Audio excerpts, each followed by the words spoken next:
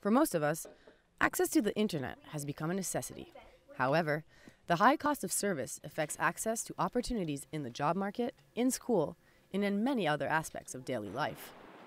To help low-income families, Acorn Nova Scotia is asking Bell, Eastlink, and other service providers to offer $10 a month high-speed internet.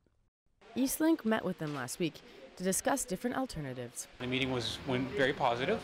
There was a lot of really good discussions about some of the options available to us, and they are going to explore some options as well.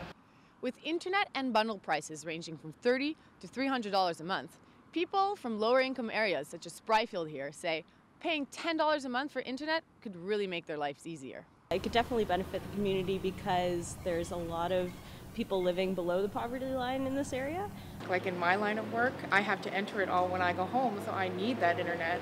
And to pay that $100 a month on top of everything is, you know, like it's a stress, right?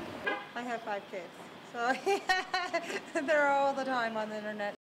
Acorn says they will continue to stand up to the big internet providers to help bridge what they call a digital divide. For The Anchor, I'm Natasha MacDonald Dupuis.